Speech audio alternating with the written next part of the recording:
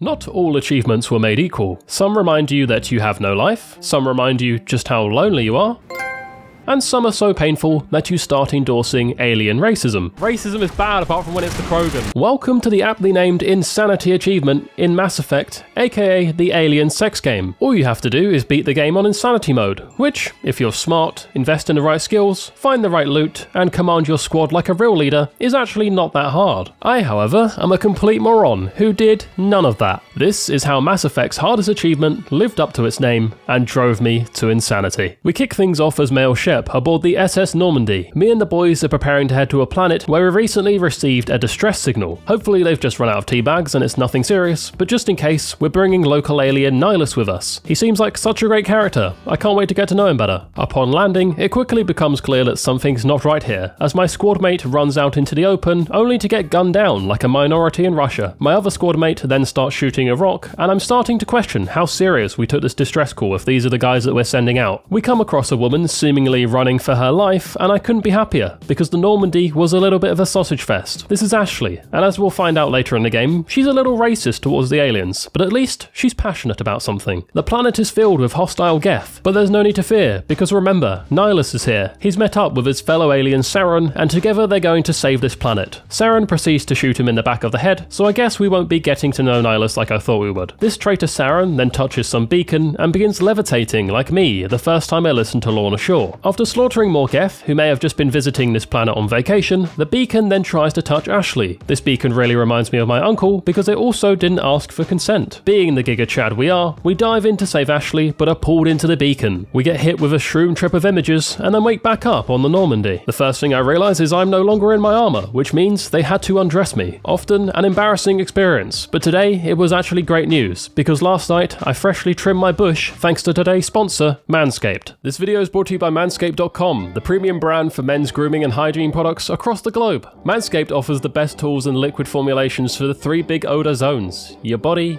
your butt, and your balls. Manscaped have hooked me up with a bunch of stuff from their all-in-one Perfect Package 4.0, and let's check it out. The first thing I want to highlight is the Lawnmower 4.0 trimmer. This is Manscaped's 4th generation electric trimmer with advanced skin safety technology, which reduces nicks and cuts on the most sensitive regions of the body. It's cordless and waterproof, so you can trim in the shower. That's super convenient and makes it easy to clean up too. It also has little LED lights at the front to show you how much juice you have, up to 90 minutes of use with a full charge, and comes with a wireless charging dock. And it's great for travel. By tapping the button on the front 3 times, it enables the travel lock feature, which can also be used as the cat safe feature. Also included in the Perfect Package 4.0 are 2 products I never knew I needed until now: the Crop Preserver Ball Deodorant and the Crop Retriever Ball Toner Spray. Simply add the Crop Preserver after you shower for all-day body odor protection. The Crop Retriever is a convenient spritz with cooling aloe vera to quickly refresh the area whenever you may need it. Manscaped didn't fall short of thinking of their disposable shaving mat called the Magic Mat. It has a ton of funny content and some hair design recommendations if you're feeling,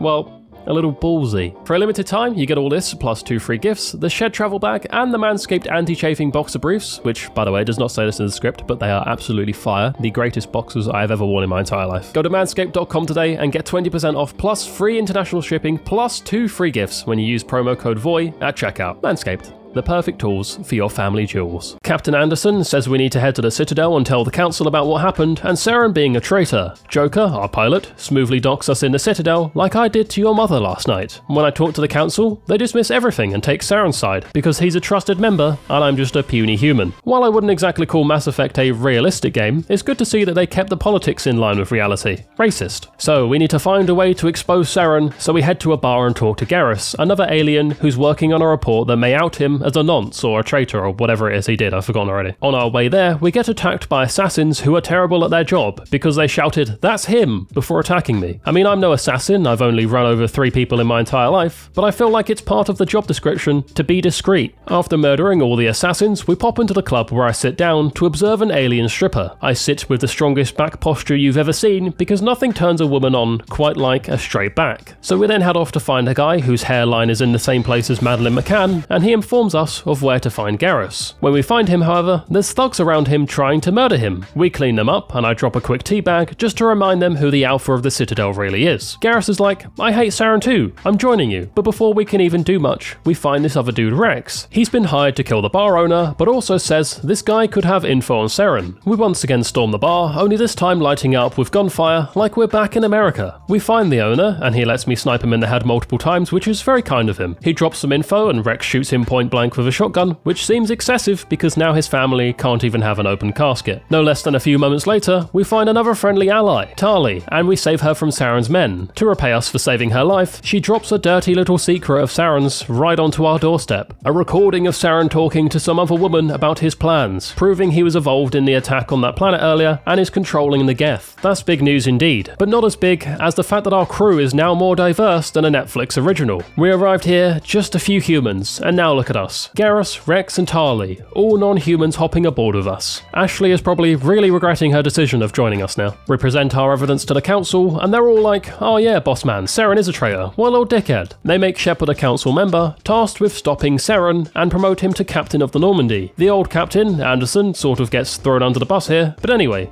we up. Stepping aboard as captain for the first time, I deliver an inspiring speech to the crew. Our enemy knows we're coming. Now, my first decision as captain was an important one. Where do we travel first? It's important because playing on insanity difficulty, you want to make sure you head to the easiest planet first. Which one is the easiest, you ask? Definitely not Feros, which is where I chose to go first. A decision I would very much live to regret. I mean, not only does Feros have the colour palette of a British dinner,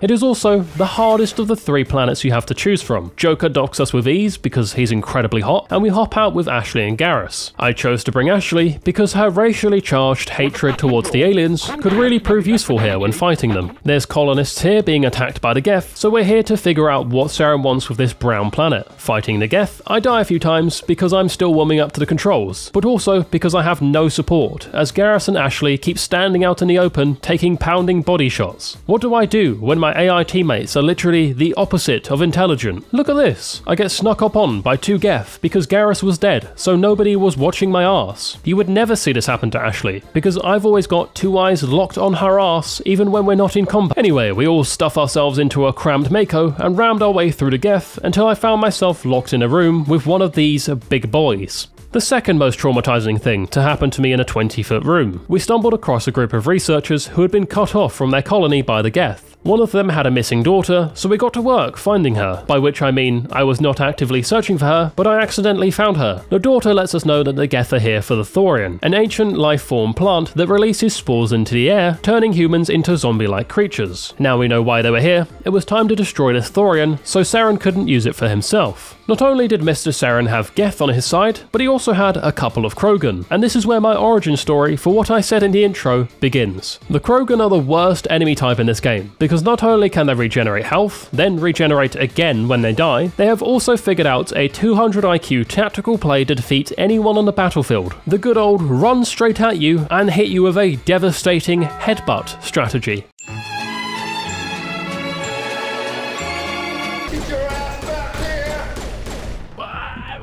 What do I do when they fucking charge me? Guys, can we fucking shoot him, please? No. I don't know what to do.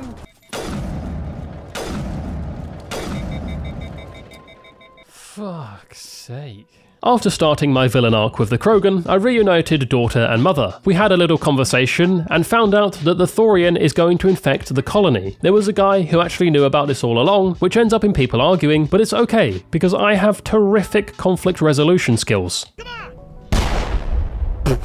I needed to get to the Thorian and destroy it. Unfortunately, the colonists would not let me. They were very protective over this and wanted to do more research on it. So once again, I would let my terrific conflict resolution skills shine as I just walked on in there and slaughtered every single last one of them. We did have the option of a gas grenade that would allow me to go in there, knock everyone out, and access the Thorian without killing anyone. But what's the fun in knocking someone out if you're not going to take advantage of them? This is where I would face my hardest challenge yet. I'm not kidding. This took me over 30 minutes to complete. All I had to do was fight waves of enemies and shoot the Thorians' weak spots as we progressed. Easy in theory, tough in practice when my guns had the power of women in politics in the 40s, and my artificial intelligent teammates were much closer to artificial dumbasses. So 30 minutes later, and with finger cramps so bad it reminded me of your mother, we finally defeated the Thorian. Maybe doing this would have cured the people in the colony and I didn't have to commit a genocide. I mean, it's too late now, but just a little bit of food for thought, I guess. On the bright side, however, we stopped the Geth from using it to their advantage, so it's off we popped to another planet. Our objective here was to find a blue alien woman who could help us find Saren, because her mother was actually the person on the recording talking to Saren. I know she's not a person, she's an alien, but I don't know what the proper term is to use instead of person, so I'm just calling her a person. I know, it's extremely bigoted of me, so I'll put out the apology tweet now in hopes that it will help my career before I inevitably get cancelled for a week until, you know, another Minecraft YouTuber touches a kid and it takes the heat off me, I guess. Anyway, before finding this alien, I first had to fight one of those huge Geth things that was giving me back shots in the box room earlier. After dying a few times, I really started to think that I couldn't do this because I was making no progress. I mean, I wasn't even chipping away at his health bar, and I thought I'd have to come back when I had better gear. I was fighting for my life harder than a lactose intolerant person the next morning after eating ice cream. That was until I deployed the masterclass tactic of hanging back and slowly eating away at its health when it was safe. I was literally playing Sean Diceball in Mass Effect. So, after using my little bitch tactic to take down Long Neck McGee, me, Rex and Tarly, who much like Garrus and Ashley have been absolutely fucking useless, trooped on until we found this tunnel that led underground. Down here we found the alien woman, but she's trapped in some kind of bubble technology. Well, I mean that, or she's just pulling a David Blaine and wants to impress people by showing how long she can survive in a bubble, because the cold-hearted neglect her mother showed her as a kid is now drip-feeding every decision she makes as an adult. Anyway, we fire a giant laser and free her. Her name is Liara, and she's an absolute baddie. Plus, she's not racist, so that's one up on Ashley. If she can be useful in combat, then I'm definitely marrying her. We try to escape with Liara, but a big green Krogan turns up with possibly the biggest turkey neck I've ever seen. Someone please get this man some peppermint exfoliating deep skin tissue moisturizer. We have a fight and take the W, then dramatically escape as the whole place collapses like a Fast and Furious scene, only with less bald men. Back on the Normandy with me and Liara having a conversation, but Ashley can't wait to interrupt. You just know I'm gonna wake up tomorrow and find Ashley wearing a Human Lives Matter t-shirt. Anyway, Liara touches me because her race can make sense of the visions that I saw when I touched the beacon. This process takes a lot out of her, so she goes to lay down after what's been a long day. I quickly follow her, however, because I'm just a young man trying to rizz up an alien species because I think we could make a killing on OnlyFans. I also attempt to rizz up Ashley after because it's always good to have a backup,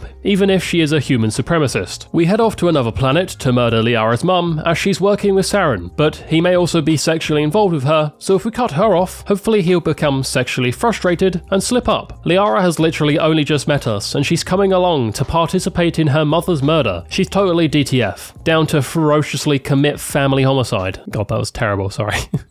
As soon as we hop off the Normandy, we are stopped by the Powerpuff Girls, but once again, I use my guns as a solution to get them to stand down. To find Liara's mum, we need to hop in a Mako, which is in the garage. You need a garage pass to access this, and I don't think the higher-ups of this planet will be giving me one soon, as I'm literally just waving my gun around and I've been here for 5 seconds. So we skedaddle off to this dude, who says he'll give us a pass if we do him a quick favour. His office is being investigated by the authorities, so all he needs us to do is sneak in there and erase his browser history. I take him saying sneak as go in there and shoot everyone because, well, that's exactly what I do. I shot up a nightclub in the Citadel, slaughtered a colony on Pharos, and now I'm taking out authority figures on this planet that I can't remember the name of. Some people chat to a therapist, some people commit genocide. Shepard is just expressing his feelings his way. Anyway, we deleted the guy's browser history because he was looking at 60-year-old aliens, which is underage in his species. He grants us a pass and we head out into the snow, and of course the Mako gets stuck, because did you even play Mass Effect if your Mako didn't get stuck like it was a stepsister? When we reached the building we needed, we were greeted by a new species of enemy called the Rachni. Luckily, Liara is actually useful in combat, so defeating them wasn't too bad. I say not too bad because I did die a few times, but that was probably just me being stupid, let's be honest. Further in, I meet this group of soldiers holding out who are like, oh wow, it's great to see you and your massive penis, Mr. Voiy. Please help us defeat the Rachni. Of course, I obliged, and as I have done throughout this playthrough, I take their request a little too far, as I set off a bomb that wipes out every Rachni egg on the ship, so no more can be be born. I also wiped myself out because for some reason I didn't realise I had to leave the room where the bomb was about to go off. The lads from earlier who made me feel good about my penis size then betray me because Liara's mum said to do so. They say sorry before shooting me, which makes the bullet holes in my chest a little easier to deal with, but doesn't stop me from killing everyone. Eventually we do find Liara's mum, and she gives us some sort of speech before we all start shooting each other, but for some reason I'm finding it really hard to focus on what she's saying. I don't know why. After defeating a load of her minions, she then tries to plead that Saren is controlling her mind and this isn't her doing. She then proceeds to murder me and her own daughter, so yeah, when I respawn, I show her no mercy. And just when we think it's over, a dead alien comes back to life and starts chatting to us. The alien is being controlled by this Rachni queen who's in the cage, who Liara's mum was planning to use for evil. The Rachni asks us to free her, so her species can go off and live a life, never disturbing us. In the heat of the moment, I burn the queen to death in an acid bath, so the Rachni become extinct, as I also blew up all those eggs earlier. Back on the Normandy, we riz up Liara again, because there's no better time to shoot your shot than right after the tragic loss of one of their parents. After a little bit of chatting, she does confess that she feels there is something between us, but she needs some time. Of course, we are understanding about this, and don't pressure her into making any kind of decision just yet. And when she asks if we can talk about something else, I leave her and go riz up Ashley instead. However, there was no real progress with Ashley either, so we're kind of striking out, and I'm worried Shepard may extinguish another species if he doesn't raw dog an alien or a racist soon. We receive word that a reconnaissance on the planet Vermeer have information about Saren. We arrive on Vermeer, and it's nice to finally be on a planet that actually has a colour palette. It's a shame we're going to nuke it, but we'll get to that later. First things first, we meet the lads, and they tell us that this is where Saren's main facility is, and he's been using it to breed an army of Krogan. Rex, being a Krogan himself, gets a little in his feelings about this, because understandably, he doesn't want to storm in there and murder a bunch of his own kind. He proceeds to get a little bit aggressive with me, and Ashley doesn't even so much as bat an eyelid, and shoots Rex while his back is turned. She then strolls on over, and puts about 4 more shots into him while he's laying on the ground. Nothing quite like a racially charged murder to make a great first impression to the residents of Vermeer. Anyway, everyone's just kind of chill about the fact that she just murdered a fellow Normandy member, so we move on with the plan to take out Saren's facility. All we had to do was fight a load of Krogan and Geth, then plant a bomb in a precise location before escaping on the Normandy in due time before it explodes. Light work is what I wish it was. It was anything but light work. I died again,